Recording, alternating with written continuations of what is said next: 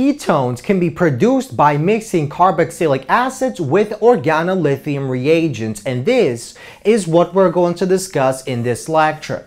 So basically, in the first series of steps, when we take the carboxylic acid and mix it with two molecules of our organolithium reagent, eventually we produce a molecule known as a dianion. And in the second series of steps, if we take our dianion and we mix it with water, then we eventually produce the final product, our ketone.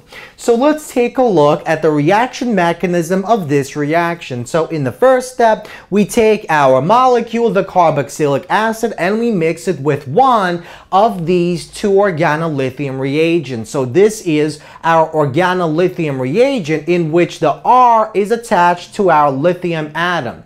Now, because lithium is so much less electronegative than the carbon of the R group, we see that on one of the resonance stabilized forms, we have a full negative charge on our R and a full positive charge on the lithium.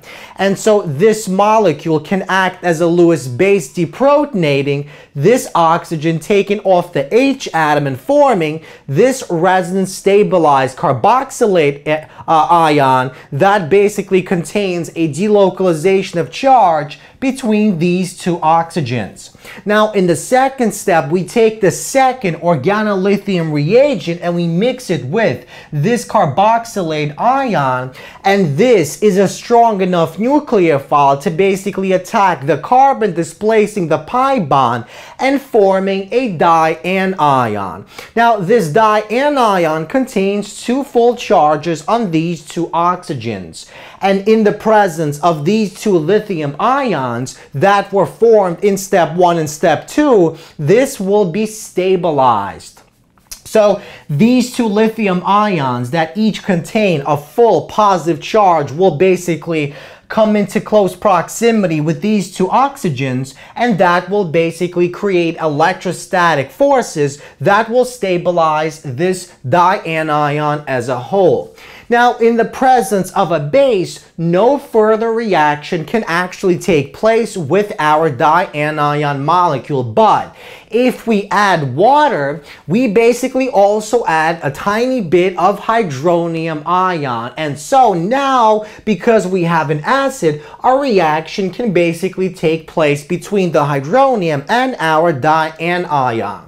So here we have the dianion in step 3 and step 4. We basically have the hydronium ion that protonates each one of these two oxygens, and eventually we produce this hydrate molecule. Now, hydrate can then go on to convert to the ketone, because hydrate is less stable than our ketone product. So when our water molecule basically approaches one of these hydroxyl groups, it will protonate this hydroxide group, and in the next step, the second hydroxide group will basically create a pi bond between the oxygen and the carbon, displacing this good leaving group that was formed in step 5. So in step 6, the good leaving group is displaced. We form water, as well as our double bond between the oxygen and the carbon.